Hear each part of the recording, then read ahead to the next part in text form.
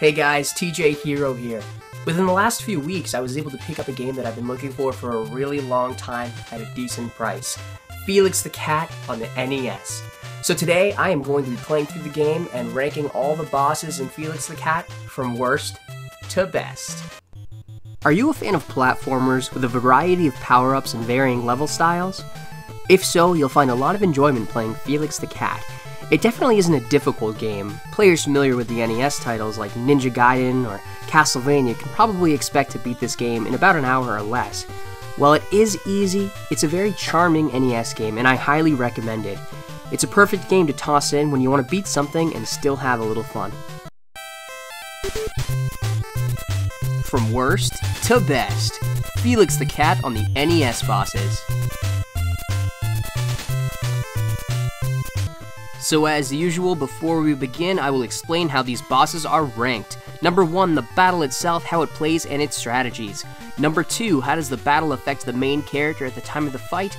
Number 3, the lore behind the boss. And number 4, the boss's design and setting. And we are going to start this off with the boss that is ranked the lowest.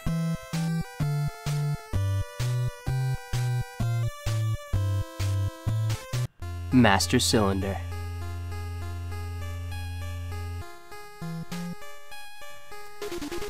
Master Cylinder is a boss that appears twice in the game. The first battle you face him in the air, and the second you battle under the sea. In both fights he floats up and down on the right side of the screen, and Felix needs to try and shoot him down. Master Cylinder is a villain from all the way back in the 1960s Felix the Cat cartoon, which is pretty awesome. But unfortunately for him, his dated, battery-like design doesn't do him much justice.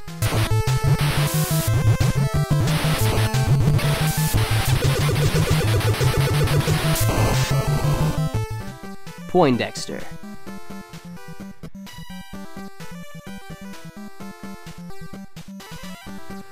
Poindexter, much like Master Cylinder, is a boss who faces Felix twice in the game. Neither of the battles against him are particularly difficult. Poindexter battles in his weird bird catapult thing as the boss of the first stage and as the boss of the snow level. Poindexter is the professor's genius nephew and, interestingly enough, is occasionally on good terms with Felix, who has hardly any difficulty beating him. You can totally tell Dexter from Dexter's Lab referenced Poindexter's design.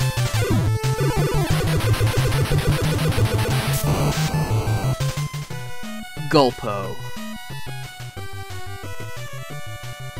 Gulpo is a pretty interesting villain. His battle is almost identical to Master Cylinder's, however, I really like this King of the Blobs design he has. Finding information on him was pretty difficult, and it turns out he was actually only in one episode of the old Felix TV show. But he has made some appearances as a villain in some of the Felix comic books. Now, don't get me wrong, his battle isn't any better than the previous two. He just looks super cool and gives a notch in Felix's belt. Rock Bottom.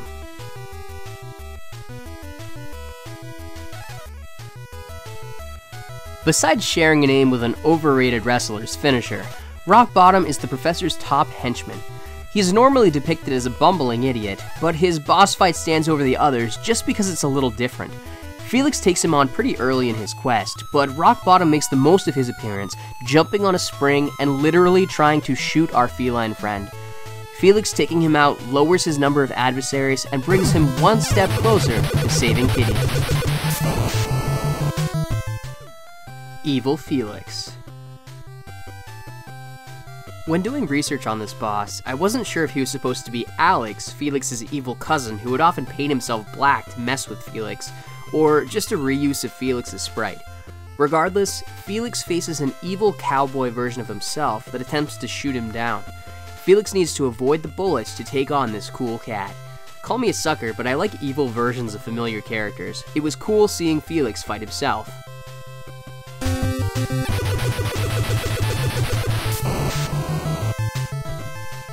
The best. The Professor.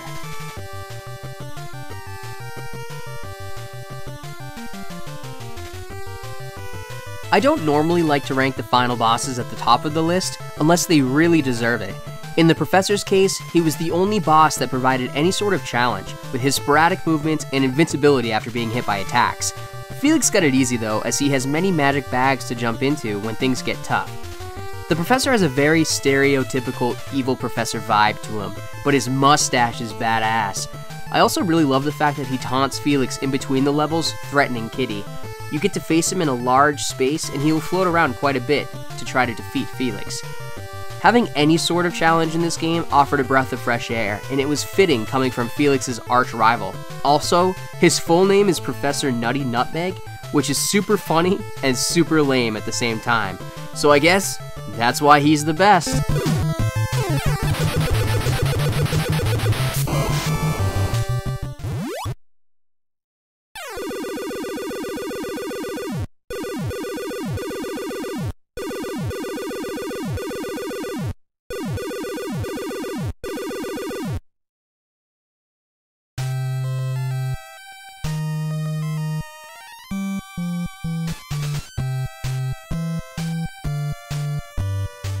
Hey everybody, thank you so much for watching this From Worst to Best on Felix the Cat on the NES.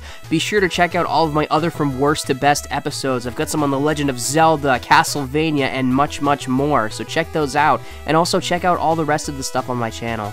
Thank you so much, everybody.